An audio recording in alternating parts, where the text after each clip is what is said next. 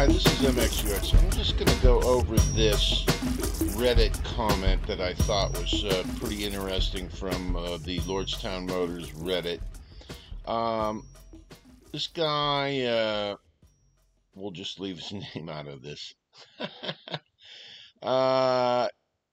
He went over the 10Q in detail with a fine-tooth comb, and basically what he's discovered in the 10Q is this clause, which says that if the agreement is not approved by CFIUS, which is basically a Treasury Department program that clears foreign purchases of real estate, as I understand it, although it's in some sort of flux at the moment as well in the United States.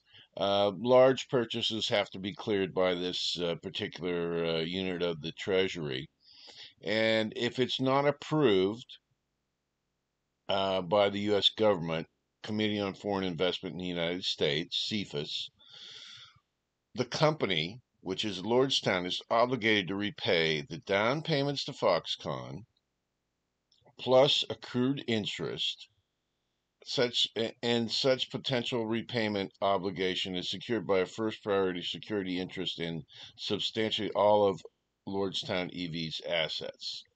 So this is pretty draconian. What they're saying here is, if we go through all this and the government doesn't approve the sale, then it's going to be really bad for Lordstown. And it says here, what are the odds of CFIUS doesn't approve the purchase agreement? Could this be like a loan shark mob scenario, or just normal corporate talk? And this comment is, it's a way for Lordstown to quietly disappear with investors' money. Of course, this is incorrect. Lordstown wouldn't be the one disappearing with the money. In this scenario, it would be FOXCONN. But the question is, obviously this is in there for a reason, and what are the odds of it happening, or what do we think could influence something like this happening? I'll start by saying right out, at this point, feel that this is not an issue, but there's no way to tell the future. I'm going to go through some details on this agreement in the following clips. Let's take a look. All right, so this is MXUX. This is just a recent, you can see November 10, Department of the Treasury, Public Affairs, and this is just an example of this. This is pretty deep state stuff. Definitions of accepted foreign exchange and accepted real estate foreign state. What this is talking about is FIRMA, which is the Foreign Investment Risk Review Modernization Act, which this is tied to. What they do is they evaluate purchases of real estate in the United States with regards to national defense, political policies, certain criteria. And there are certain real estate transactions by certain foreign persons. So it's a foreign person or a person from a foreign state. These investors are defined in part by their close relations to accepted foreign states. Now, what this is, an accepted real estate foreign state. The point is, this is kind of an amendment to the law, and what it's going to do is add Australia, Canada, and the United Kingdom, basically give them a get-out-of-jail-free card. In other words, if they want to make major real estate purchases, agents or other parties in these countries, they're not going to have to go through this rigorous review. that other countries are going to have to do. But again, there are certain parameters that are set here. And see, this is in 2020 CFIUS. Now, this is the law they're talking about in the Reddit CFIUS regulation. Okay, so unfortunately, Taiwan is not in uh, the CFIUS amendment here, and this isn't law yet anyway. But this just gives you an idea of what this bill is, and what they're trying to do here is put a fence around the country and decide what foreign agents or what foreign agents from what foreign countries are going to be allowed to buy large amounts of real estate and so forth in the country. And this is what FOXCONN has brought up. If there's a determination, okay, under CFIUS, okay, that after all is said and done, they're not going to be allowed to buy the Lordstown plant, then they want all their money back. So that's kind of the rub. Let's move on to the next section. Okay, so this is from Wiscontext. Anyway, this is May 10th, 2019, a bit dated. Harvard Business School guy wrote this. And this is about the FOXCONN purchase of land and I believe an abandoned plant in Wisconsin.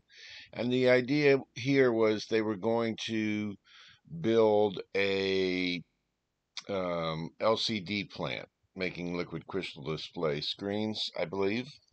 They've since abandoned that. I believe the new context for this plant is part of Foxconn's EV plan, and they plan to base the cloud center for their connected cars at this location.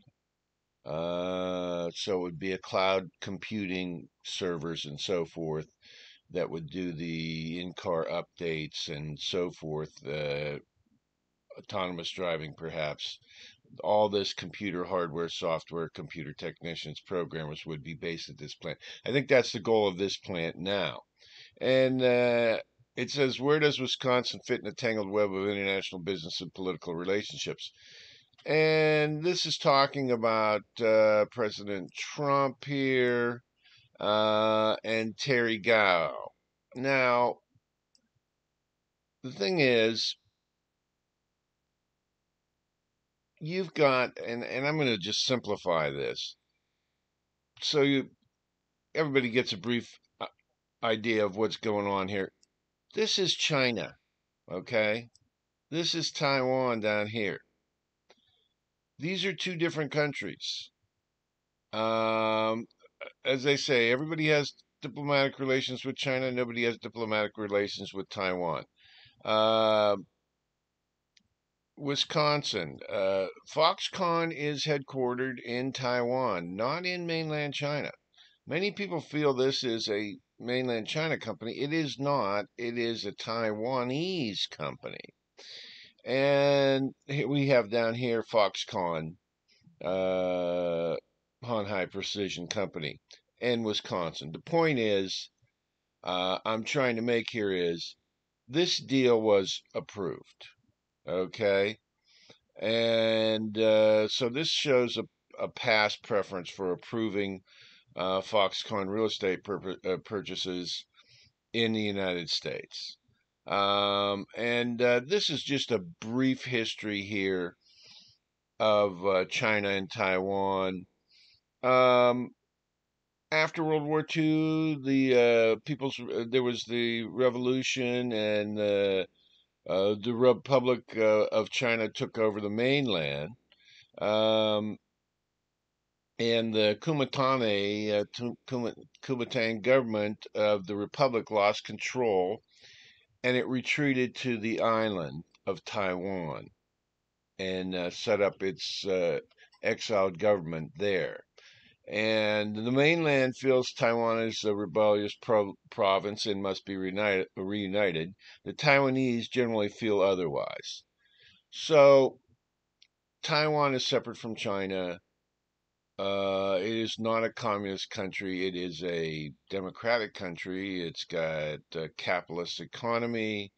The United States won't say whether they're going to defend Taiwan or not if China invades. However, there are joint military actions going on. Military hardware is sold to Taiwan. So, in generally, on the down low, the United States supports Taiwan's independence. And again, Foxconn is a Taiwanese company. Okay, Foxconn, Taiwan, not China. So, the point I'm making here is that um, this sort of deal has gone through in the past, and Foxconn is not China. China is not Foxconn. Just want to make that clear. Now we're just want to go over just a bit. I don't want to get in too deep on this. As of 2019, Foxconn is one of the largest employers in China. They build the iPhone there. And now, 2017, the investment in Mount Pleasant, Wisconsin was announced.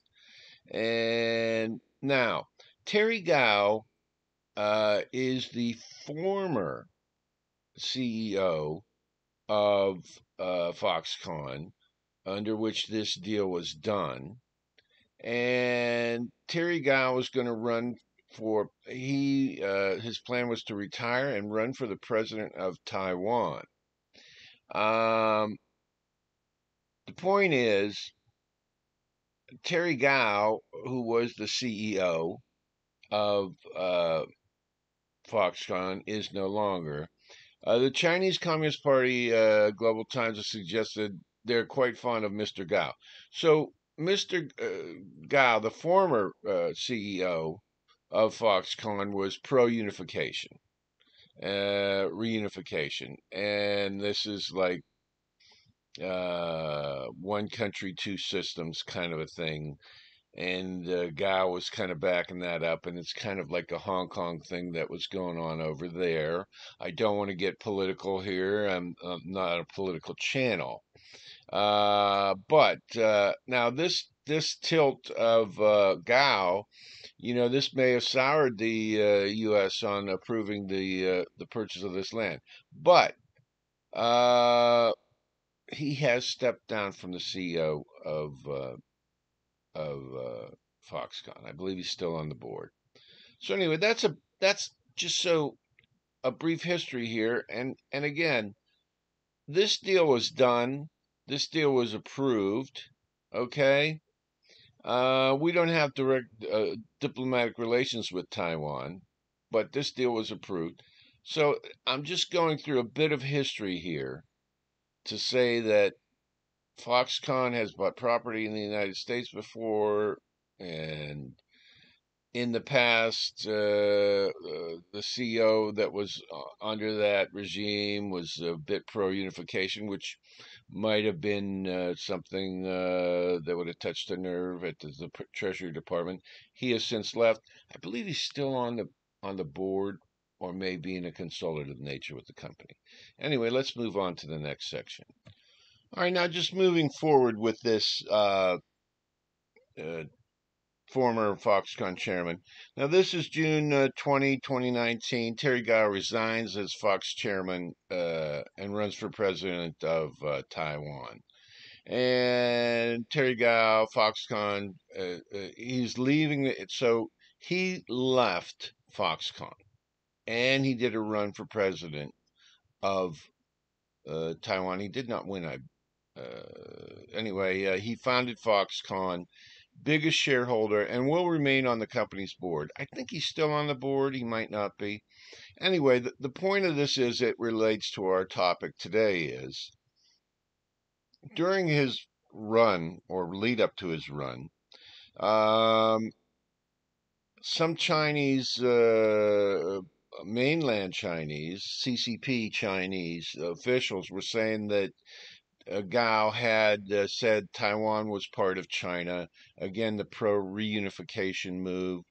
And that he had asked the President of the United States, this may have been Trump at the time, I'm not sure, to work on improving relationships between mainland China and the United States.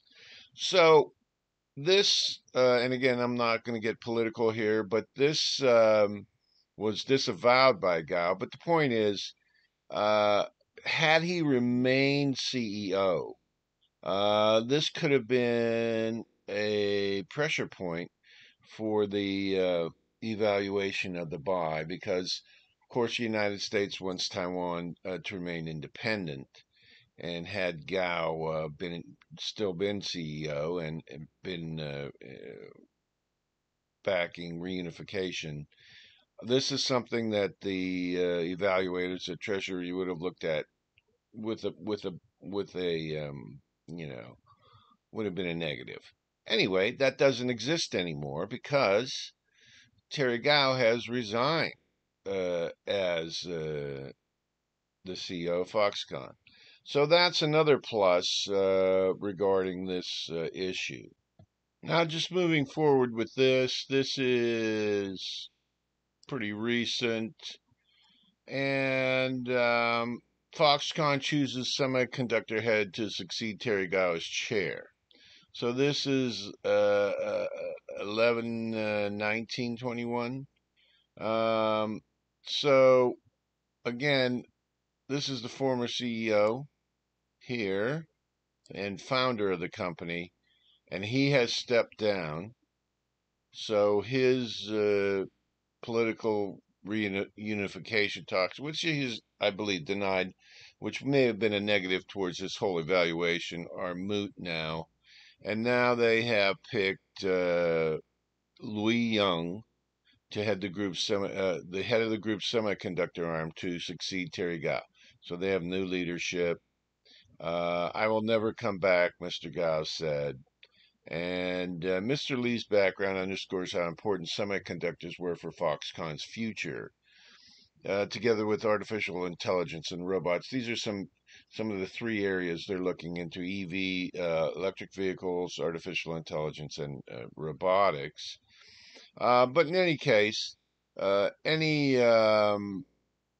negative event cast that Terry Gao would have placed on this evaluation, if there were even such a thing, has dissipated and it's no longer an issue. So why would it be denied by the Treasury? We don't know. But let's move on. Okay, just moving forward. This is about Honhai. Honhai is the Chinese designation of Foxconn. And we're talking about the chairman. This is the new chairman, as mentioned previously, Yung Lee. And he is the chief executive officer and chairman of Foxconn Technology Group. So Terry Gao is out of the picture. I'm sure he's on a consultative basis. He may or may not be on the board still. I think he is still on the board. But in any case, there's a new face to the company, and anything about reunification, I cannot find any quotes from this individual regarding unification, reunification, or any other political issue. He seems to be a pure technocrat, but, you know, again, as mentioned previously, Foxconn's emphasis on semiconductor, and he was the head of their semiconductor group. So, the CEO's not an issue. They approved the last purchase by Foxconn under the old CEO, whose views has quite changed or supposedly changed. And what they've done is replace the CEO. So we've got approved last sale, new CEO. So again, it looks like this should breeze through approval. We don't know that. Let's move on. Moving on here, this is a very good recent article in Commonwealth Magazine. I'm just going to skim over it, but it's an interview with the new CEO of Foxconn on his EV ambitions. And I'm just going to try to touch on a few points here. It's a rather lengthy article. There's some things here involving Lordstown that I think everybody would want to know. And anyway, this is his EV ambition. And moving forward, 2019, he took office, having like an Apple, when Apple has a project launch day, and they're talking about the electric vehicles. And he says electric vehicles represent the most critical battleground for the new CEO. It introduces 3+3 model for transformation. They're moving from a cell phone company. Basically, what they make now, they make a lot of electronics, but their number one profit item is the iPhone. They want to move past that to electric vehicles, robotics, and artificial intelligence. They want to lead this transformation by electric vehicles, and and his plan is to increase net profits 5 to 10% with a thrust into EVs. This is a primary goal of his, and he sees it as, because cell phones aren't a growth industry anymore. Sorry, Apple. That's why Apple's getting into the Apple car. People wondered if Hanhai, who had no experience in automobile manufacturing, was serious, and he is serious. Now, I've failed to do this cookie thing, so there's some blocked areas in this article. But just moving forward to give you an idea of the thrust, and there's the CEO again. Foxconn finds itself in a Wild West situation during which global standards for EVs have not been set. So, everybody has a different platform, everybody has a different way of manufacturing. Foxconn seeks not just to make parts and components, but rather command the auto industry of the future. They want to build the platform, as the Android operating system is the platform for many, many different cell phone brands. They want to build the chassis and supply line to produce the Android of skateboards. And this will cut down costs. And as you say, linking with the supply, wants to be a platform, linking with side produce shared chassis and helping different EV makers produce multi-brand chassis. So, in other words, they want to make all the operating skateboard and have the manufacturers design their own body to go on top of that skateboard. And they want to do it all over the world.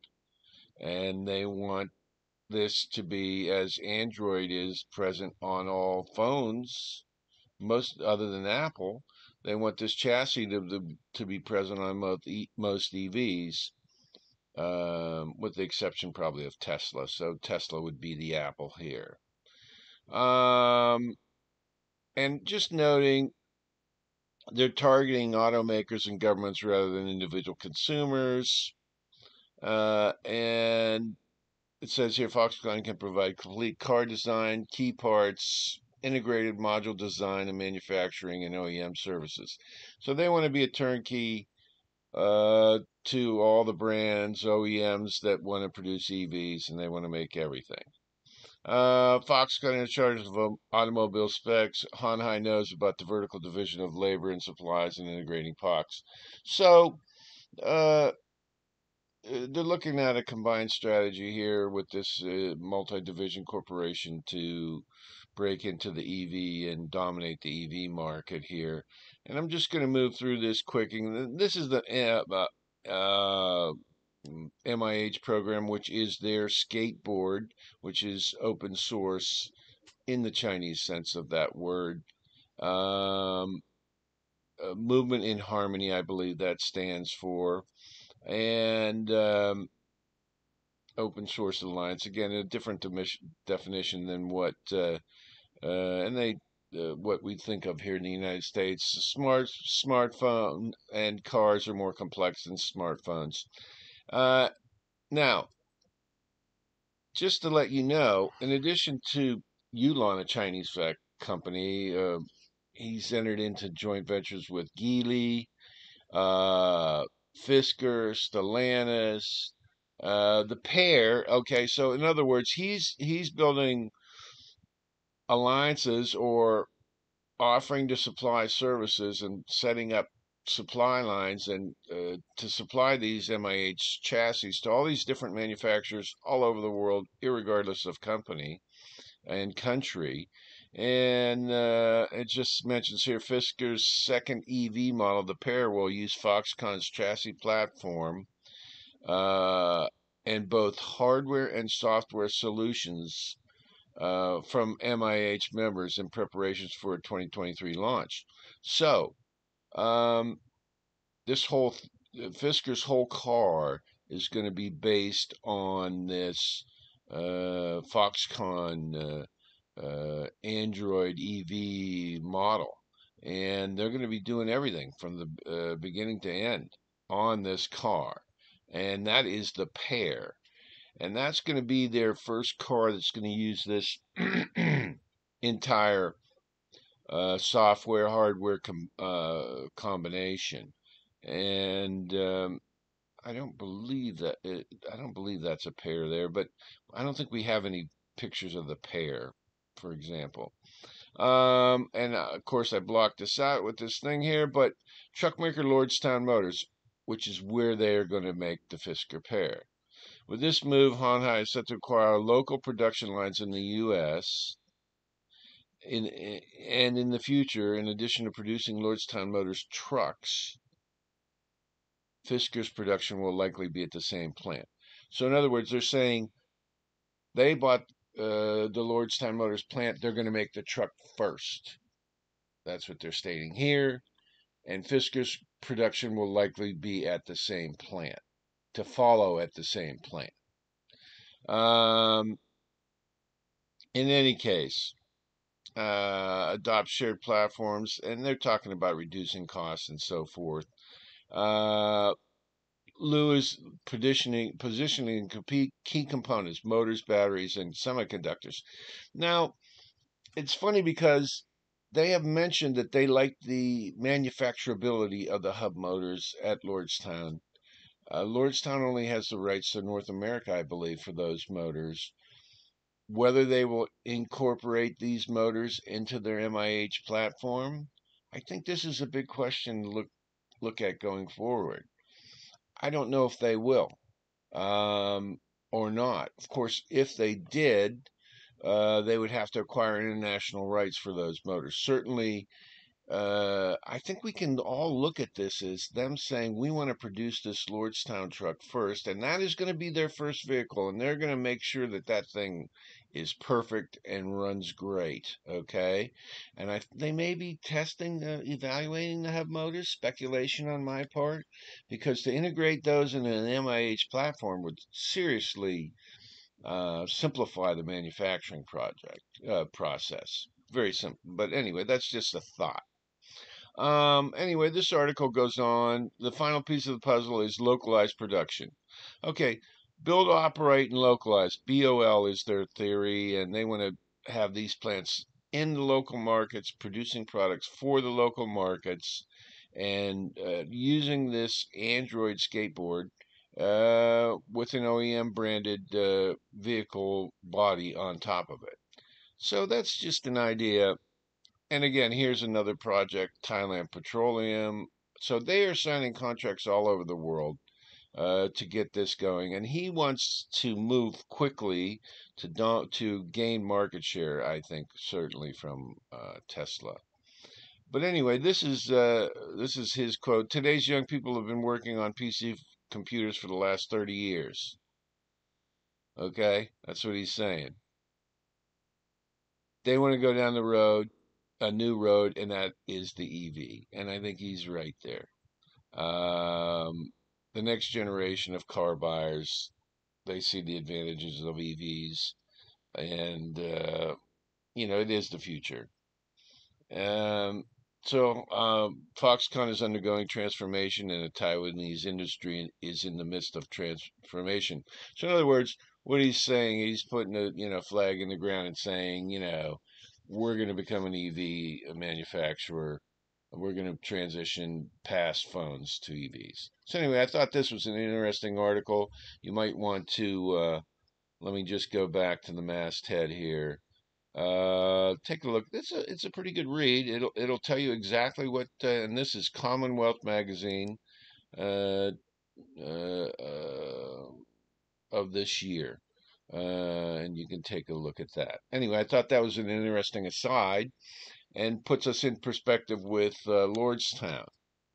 Okay, this is the Treasury Department site going over CFIUS, Committee on Foreign Investment in the United States. Now, this is the original act.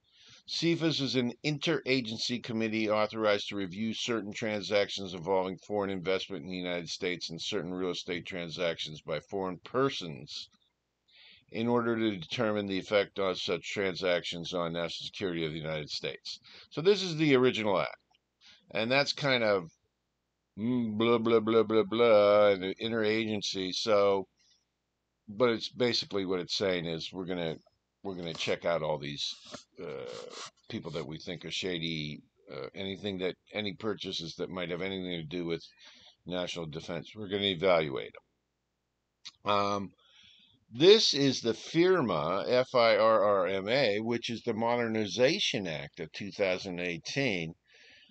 Basically, what this says is it gives the president and CFIUS broader authority over doing these evaluations. And I think the key here is giving the president more input into this process. Of course, we have Joe Biden. Joe Biden is aiming for U.S. union auto manufacturers and auto manufacturing jobs. Lordstown is a U.S. manufacturer. Are they union? No. Were they union? Yes. Is FOXCONN anti-union? They are agnostic on unions. They have worked with unions in the past. I don't think any major corporation is pro-union. Um, will that be a factor? We don't know. Will Biden want to tamp down the competition with Ford using this? I don't know. I think with the potential of this plant creating thousands of jobs in this area, and these would be American jobs building vehicles in America for Americans, I would think that this is not going to be an issue. That would be my evaluation presently. However, we don't know, anything could happen. And they have, as I mentioned earlier, they have writing into this law some exceptions for, you know, countries that get out of jail free cards for certain countries, UK, Australia, and so forth. But this is basically kind of deep state stuff, kind of murky, and kind of, well, this is that and that and that. So anyway, this is what we're looking at as far as that Reddit question. And these are the two things that this is the original act, this is the Modernization Act, and they just put the accepted countries in. So, moving on. Now, this is from a law firm. This is from the web, April 2020. CFIUS, what is it and how does it affect on foreign investors? And this is kind of a CFIUS for dummies. What is CFIUS? Interagency committee that reviews covered transaction, foreign acquisitions, and investment in U.S. companies for national security concerns. Okay. CFIUS can block or unwind a transaction or require the parties to alter the transaction to mitigate any national security concerns. This is what that clause mentioned in the Reddit Q10 reading is about. So CFIUS can block it. CFIUS can unwind the whole deal. CFIUS can cause them to change parts of the deal if they feel this threatens national security. And again, with the latest upgrade to that particular law or concept, the president has more input in this process. Just moving through the rest of this, the companies that make these purchases are supposed to file and so forth. Is there any exception for foreign investors and those from an accepted state? And we mentioned Australia, United Kingdom. I think Canada is the third one. we don't have diplomatic relations with Taiwan. I don't believe they can be accepted without diplomatic relations. So there's no exemption there. Um, what should I learn? And I'm just going to skip over the rest of this. Uh, there are going to be partnerships and so forth that are going to be considered as part of this. What should I learn about the target company that might signal if an investment could trigger a CFIUS review? And this again refers to the Reddit post. As early as possible, learn the following information about the U.S. target company, and that would be Lordstown Motors. Is it involved in critical technology, critical infrastructure, or does it collect or maintain sensitive personal data? Um, I would say not really, not really critical, not really critical infrastructure. I mean, we have many competitors in this field. Does it collect or maintain sensitive personal data? They are building a cloud computing center in Wisconsin related to over-air updates. Will they be collecting driving data? I don't know. Could this be a sore spot? Possibly. Um, who can say? I don't know. In any case, this is a Taiwanese company, not a Chinese company. Again, we've gone through that. So sensitive personal data, perhaps having to do with the data interchange between the vehicles and their cloud computing center. Does the physical location have geographic proximity to U.S. government facility, military base, airport, or restricted airspace or seaport? There is the Ravenna Arsenal that is not far from this location. That is basically a retired base. Um, I do not believe that is an issue. And then this third thing mentions any government contracts involved. Well, the Lordstown has been talking to the government about the military vehicle, but I don't believe there's anything solid there. Is there any government funding or investment in this company? I don't believe FOXCONN's getting any from their end, and certainly Lordstown, they did their SPAC, and I don't even think they got any local rebates on taxes. And they haven't received the advanced manufacturing loan, which would be part of this, which Foxconn is going to be involved in. So I don't think that's an issue. I would say, looking at all of this, the personal data with the on-air updates with the cloud computing center, perhaps collecting driving data may be a sore spot. I can't see any others. I don't ultimately think this is going to be an issue. However, it says here, CFIUS could block, unwind, or require the parties to alter transaction. So, with the reform of this law, President Biden has more input into this process, and that would be the wild card, I think. Um, would he block it? I don't think so. Would he want changes? Would he want some implication of there being a pathway to unionizing this plant? Possibly. Would Foxconn be agreeable to that? Possibly they would. This was a union plant under General Motors. I think that this local workforce um, would be amenable to that. And certainly, I think the unions aren't what they used to be as far as battling with employers. I don't think it would be necessarily a bad thing if Lordstown did institute a union workshop there. But anyway, that's my evaluation on all of this. Is it an issue?